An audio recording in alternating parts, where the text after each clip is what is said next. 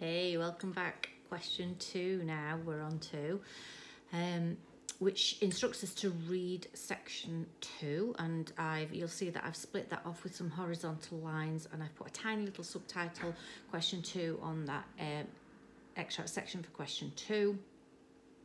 The exam board won't do that for you, but we're learning at the moment, so I've done that little bit of work for you. So we're going to read section 2 in a moment because we're going to spend some of our time prepping up our answer. We are reading through 4.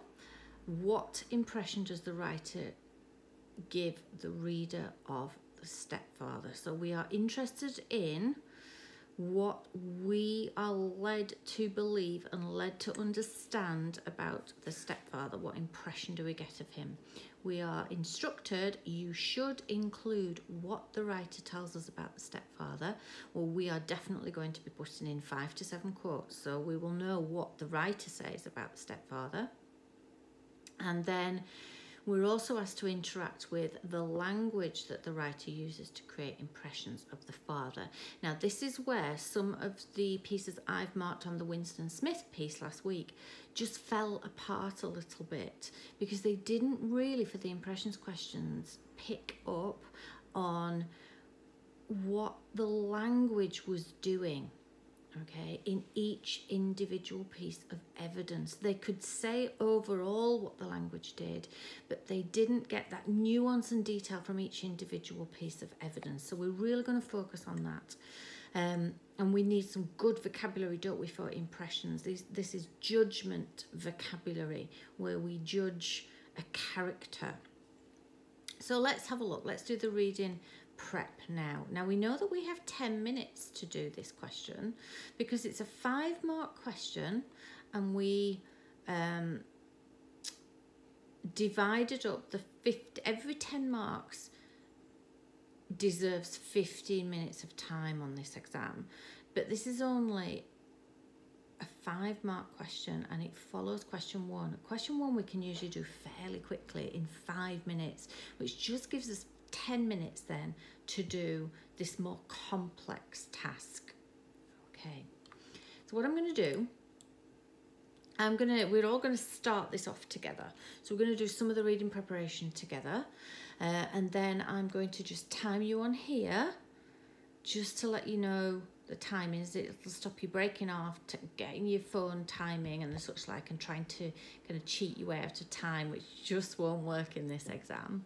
We're going to do the first bit together. I'm going to tell you when the 3 minutes reading prep is up. Then I'll shout you the 4 minutes, then I'll shout you the 5 minutes. But if you have done after 3 minutes, or if you've done after 4, then scooch the video along to find where we pick up again. Okay, so section for question 2. And I'm looking for impressions of the stepfather. Okay, so it starts with, I suspected he was around to stay.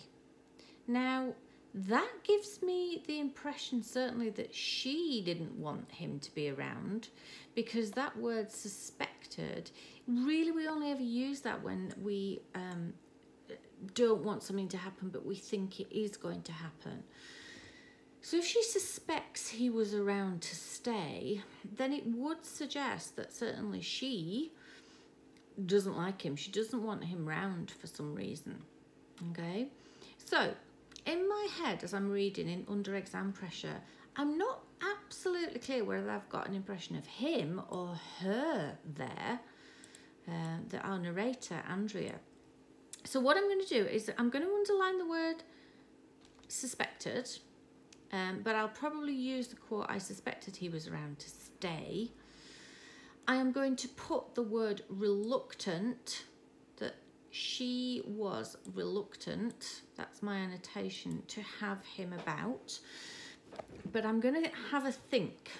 I'm going to think, is there really much stronger evidence about the impression that I get of him? So far, the impression I have is that she certainly didn't like him. And because I tend to trust the narrator, I think that I'm not meant to like him either. Okay, so I've done a little bit of prep there. I suspected he was around to stay, underlined. I've annotated reluctant, but I've also thought to myself, I might be able to find better evidence. Okay. Then I'm going to move on. So I suspected he was around to stay when huge paintings of ships, sails billowing, began to line the staircase. So I get the impression he's moving in and he is taking over the space of the family. Okay, so huge paintings of ships began to line the staircase. Now notice I can not write out sails billowing. I can just put ... there to show that I've missed a little bit of the quote out that's not relevant to us. And I will quote when I write it up, huge paintings of ships began to line the staircase. My impression takes over quickly. Okay. So there's two. I'm certainly happy about that second one, and I know when I write that up that is definitely an impression that I have formed of him from what I have been told. So I'm happy with that one. I might well start there when I do my write-up. So let's imagine that I have taken 30 seconds to find those two in the exam. So the first thing I'm going to do, I'm going to time you 2.5 minutes to have a look through the rest and see if you can get up to 7 pieces of evidence and 7 annotations to just say what's the quick impression. After that, if you need the 4th minute and the 5th minute, that is absolutely fine, but I'm just going to give you your timing so that you can decide what you need to do for yourself as a learner. Okay, you'll hear me clicking away and kind of underlining away, and I might even be just saying a few things under my breath as well while we're having a first look through together. Okay, so I'm going to start that 2.5 minutes now.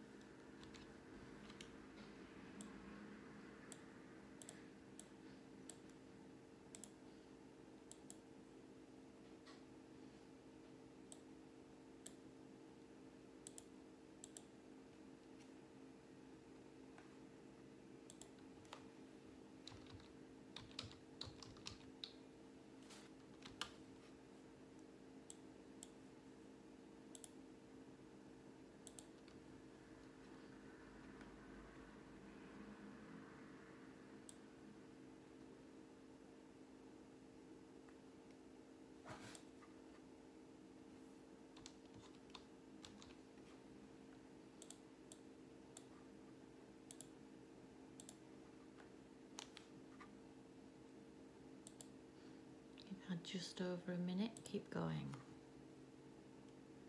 If you can, when you're underlining a longer quote, decide what you're going to focus in on as a Zoom word.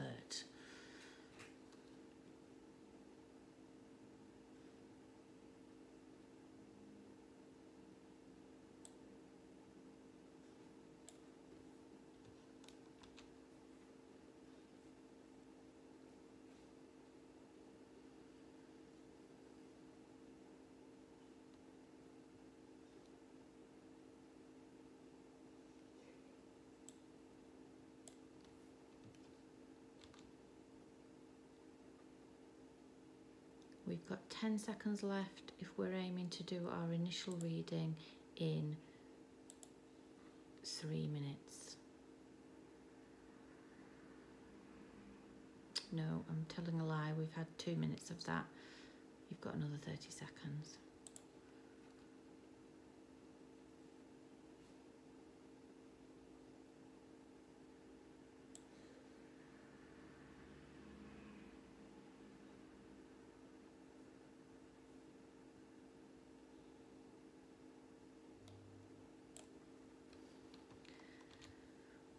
Okay, so that's 2.5 minutes. Keep going if you need to. We've used up 3 minutes of our time so far. I need to keep going, so don't worry if you're not done at the 3 minutes. Neither am I.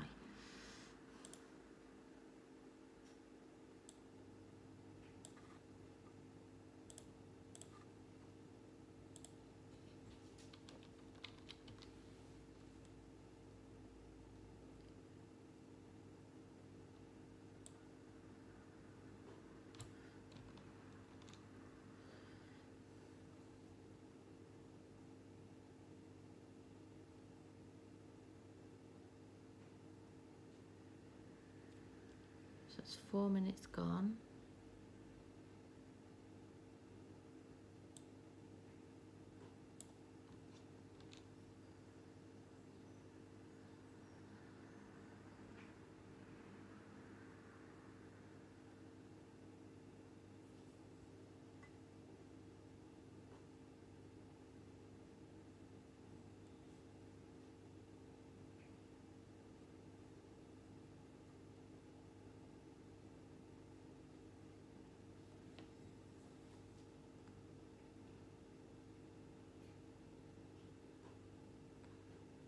Thirty seconds left if you're going to take it up to 5 minutes. But once we hit 5 minutes, we are going to stop.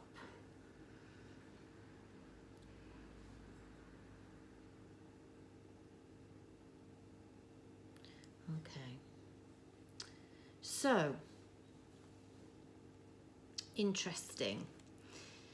I don't know whether I'm going to use that first one that I spoke about. I've got others that I think I probably like more. So just have a look at what you got. Underline with me if you want to. You can pinch some of my critical judgment words if you need to.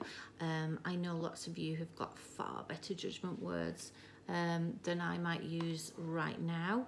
Absolutely fine. We're all different human beings. We judge people slightly differently and we label those judgments slightly differently. And that's fine, that's okay, that's good. But if you hear a word that you like that I'm saying that isn't in your vocabulary, then maybe try to exercise using that. Okay, so having a look at the extract then, I went on to underline huge paintings of ships, sails billowing, began to line the staircase. And remember I said I would miss out sails billowing. I would have the phrase huge paintings of ships began to line began to line the staircase, suggests he takes over quickly. I would try when I write it up to add a second thing in, and he might feel dominant in the house, and then I full stop when I write this up. So that's a nice one. I know I can get 2 suggestions out of that one when I write that one up. The next thing I underlined, pregnant mother strained on tiptoe to hammer. And then what I did is I double underlined pregnant because I wanted that to be my Zoom word, and the verb strained. So I double underlined strained as well. So let's deal first of all with the long quote. Pregnant mother strained on tiptoe to hammer. Now I know from the rest of the quote she's hammering pictures onto the wall, those big huge paintings. But my interest is that he lets her do that. She's pregnant, poor woman, and she's straining on tiptoe. So it says to me he is a selfish man. It's the impression I get, letting a pregnant woman do that. He could have done that himself. So I would write that up really tidily to say the phrase pregnant mother strained on tiptoe to hammer suggests the father is selfish, with the adjective pregnant emphasizing that she should not be doing this type of work if she can avoid it, and the verb strained suggesting it was a difficult thing for her to do, and he is less of a man for not doing it himself. So there's the impression that he's less of a man for allowing her to do it. Other ways I could say that: he seems unkind, we've had selfish, self-centered, he's not chivalrous, which means he's not gentlemanly. Okay, and then I underlined new wedding snap squatted on the sideboard, and I double underlined squatted. I'll tell you why in a moment. So let's deal with the long quote. New wedding snap on the sideboard. Well, it's a new wedding snap. Is he the sort of man that takes decisions quickly? So one way we could describe somebody who does things quickly without too much thought is they are rash. R-A-S-H. That they step into things too quickly. He doesn't think before he acts. He's willing to rush things. So these are all impressions. Now, it was the 70s. There was much more expectation that people would get married before they had children. Not always, but there was more of an expectation in the 1970s. So, you know, we could say that he tried to do the right thing as well. We might not want to be quite so cruel to him in our impressions, that he was trying to do the right thing by marrying Andrea's mother. So the child would be legitimate, was the belief at the time. And then that word squatted. That word squatted has a kind of a dark connotation for me, that even the picture looks a little bit unhappy, that it's kind of squatting down, cowering down, that there's something about this man insisting that they get married quickly that is a little bit frightening, or he's a little bit dominating. Okay, so there's our impressions, that he might dominate, he might be frightening, he could be rash, he could rush into things, he could be trying to do the right thing. There's plenty there. You wouldn't have time to write all of those in the exam, and certainly the exam board are not wanting you to be that thorough. Give them a couple of things, 2, 3 if you can, and move on. If you can, look at the Zoom word squatted and say why that suggests that there's something a little bit frightening about him, then that's absolutely fantastic. That will grade you higher. Okay, then I moved on, I read along. So that wedding snap is in a heavy wooden frame. So what in terms of the father? Our mother was standing in front of a brick building, not a church. Now, maybe the mother is standing in front of a brick building, not a church, but if she's getting married, the father's there too. It's not a church. That my dog is digging on the sofa, if you can hear that noise. She's trying to get herself comfortable. It ruins sofas. Hey! Oi!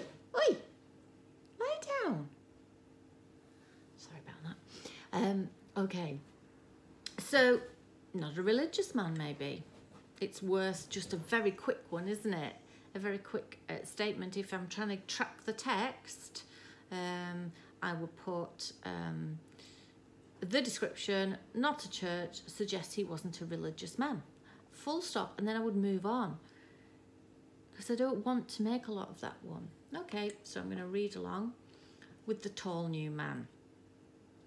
If tall is a fact about him, but I think you need to be careful. You know, what impression can you make of somebody being tall? It's starting to get into prejudice, stereotype judgments, isn't it? Saying that somebody's body shape makes them a certain person. So I ignored tall because it's literal. I'd be wasting my time saying the tall new man suggests he was tall, or suggests he had height. I'm not going to grade highly with that. Okay, so I'm going to miss that out and save those seconds. I could have written that for something that's going to grade me higher. Let's keep moving. Both of them were trying to smile. Now, I thought that was very telling, actually. Trying to smile. It's true of the mother and the father, but I'm only asked about the father. So he was trying to smile. It belies, doesn't it, that he was not particularly happy on his wedding day. So maybe he was willing to enter into a marriage that he wasn't committed to. Was he foolhardy? Is that a cruel thing to do? Is it an optimistic thing to do, to hope for the best? It doesn't really matter as long as it's possible and reasonable, your impression. Okay, so trying to smile. It's that word trying, isn't it, that gives it away. That something about him was having to force happiness, that he actually was not happy. He was not committed. Okay, so you've got some nice impressions words there from me, and I'm sure that you might have some even nicer ones of your own that you'd like to use to describe your impression of him. Okay, so he's trying to smile while her dress ballooned in front. Before the baby was born, our stepfather, Peter Hawkins, again, we're getting some facts about him, and you know, if you're struggling with this passage and thinking, I don't really know what's going on, then these might be some of the little bits that you do want to take hold of. It's difficult to get an impression from somebody's name, though. Okay, but if the only thing you put was that he was tall and he was called Peter Hawkins in this answer, you would get 1 mark. Okay, and 1 mark is better than 0 marks. So if you do find this passage difficult, then that's what you should do. If you have other things to say from the other evidence that I've looked at, that is even better. But don't forget, writing something usually gets at least 1 mark. So go for it if you have to, but learn to avoid that sort of thing if you can. All right, so Peter Hawkins, and he used to, and then I started underlining, lug home bulging sacks of misshapen mojos for my sister and me. And if you scroll down to the bottom, because you can see the little asterisk there, scroll down to the bottom, it tells you that mojos is chewy, sweet, wrapped in paper. I remember these from the 1970s because I am about as old as this writer, and spearmint mojos were my absolute favourite. So if you are looking to bring me a sweet treat, I would welcome spearmint mojos. Okay, so that seems quite nice, doesn't it? That he lugged home bulging sacks of misshapen mojos. So there's something there that says, actually, he's willing to try and please Andrea and her sister, that there is some kindness within him. Now, the more perceptive of you might start to look at that language. The kindness comes from he's lugging them home. Well, they're bulging sacks, so maybe they were quite heavy, maybe they were awkward to carry. We're going to say that that shows some kindness maybe. But look again, because the more perceptive of you are going to see some other things as well. Lug home bulging sacks of misshapen mojos. So it's not bringing them mojos that are absolutely pristine and new, like the ones you would get in the shops. They are misshapes. Nothing wrong with misshapes. I love a misshapen biscuit myself. I've got a cup of tea here. I would love a misshapen biscuit to dunk into it, but I don't have any at the moment. So he's bringing them gifts, but the gifts, you know, maybe aren't as pristine and lovely and as brand spanking new and as perfect as they would have liked. So there's an act of kindness, but also there's something that, you know, it's not all that it seems, is it? It's not as good as it could be, this gift. Okay, so I'm describing to you what is happening. I haven't used an impression here other than he seems that he can act kindly at times. But then when I look again, lug home suggests it was kind of a bit of a hassle for him to lug it home. He was a bit like, oh, for goodness sake, I've had to carry something heavy. So, was it, was he trying to buy them a little bit with some kindness? Remember, he's their new stepdad. Oh, the children will like me if I bring these sweets home. Okay. So maybe he tries to buy them. Maybe he isn't all that he seems. Maybe that he actually finds it a bit tedious. That it's a bit of what we call cupboard love. He doesn't really love them, but he's trying to kind of show them, you know, a little bit of kindness. So make something of that. He tells them that the mojos were off the back of a lorry. Now, if you didn't know, you might be very earnestly and honestly writing about that and going, oh, you know, he'd got them off the back of a lorry. Well, that's not how we use the phrase in the English language. So this is one of those pieces of what is called idiomatic speech. It's an idiom. So you could put that, the idiom, fallen off the back of a lorry, but it tells you at the bottom it's an expression to say that goods had been stolen and then sold on. It comes from the idea that a box could fall off the back of a lorry and someone could find it and sell the contents as, oh, lucky find. But the idea is that it's very unlikely the goods were found honestly. So it might be that the delivery driver, you know, kind of went, oh, I'm delivering 20 boxes, they won't miss one, they won't count them, and then I'll sell those on down the pub. Okay, so it's that sort of idea that there's something a bit dodgy about them. So if he's brought these two lovely little girls some sweeties, great stuff, But he also kind of goes nudge, nudge, wink, wink. Hey, look at this, guys. I came across them accidentally. Look at a lucky find. But actually, it's a lie, isn't it? He's really just dealing in stolen goods. Okay. So my impression of him is he's willing to break the law. He's willing to get something cheaply and offer it as a gift. Okay. He let the sweets spill all colours onto the carpet. Now, just imagine this man doing that very act, because I underlined this. That idea of, hey, look at me, I'm bountiful, I've brought you these brilliant things and I'm going to cover the carpet in sweets. That's exciting for a child, isn't it? Usually you get a stingy little bag, don't you, of sweets from your mum, because she's looking after your teeth or your dad. But this guy goes, hey, I brought all this stuff and it's all over the carpet and it must look amazing to you when you're 6. So I get the impression that he does try to make things exciting for them as well. So he's quite a complex character, isn't he? They might be stolen, but equally, it would be exciting if you were 6, if there was the sweets just spilled all over the floor in all sorts of colours. What an exciting thing that he's created for them there. So he does try to create excitement. Some of the more perceptive of you might say that, you know, he makes things a little too exciting. He overexcites them. He kind of promises, it's a false promise that life with me is always going to be like this. Okay, so, and that was the last underlining that I did, because then it shifts to the girls. Okay, so there's plenty to go at there. If you've been listening and jotting down some of the words and phrases and suggestions that I use, you are now more than ready to spend, depends how long you took on the reading. So in the underlining, if you spent 3 minutes, write up for 7. If you spent 4 minutes, write up for 6. If you spent 5 minutes, the time you've got left for writing up is 5 minutes. Okay, just a reminder, you know that there's some very quick ways of doing this. You've been asked to look at the language. I've looked at some of the language all along.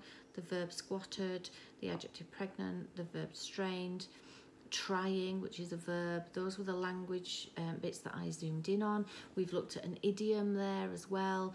We've got some dialogue that he uses. So there's lots and lots of things that you can say about the language. Don't just fall into the habit of saying the phrase, the phrase, the phrase.